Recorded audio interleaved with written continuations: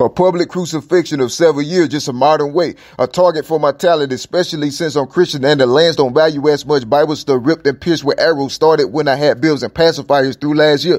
Facts don't change a thing though. This against me was planned ahead. Still attempting shameless a public hit on a Christian dude. 7 years and counting. The stalking, killing campaign continue. Public crucifixion and carry on. It's the same retinue. People that got blamed played a part, but most still remain to kill you. Anyway, cause being framed up your worth to the Satanists pick me out to pick on me out of other children, cause I was quiet, Dexsta rated recluse, then the jealous would seek you for what you call it, 32321 40 402 AU.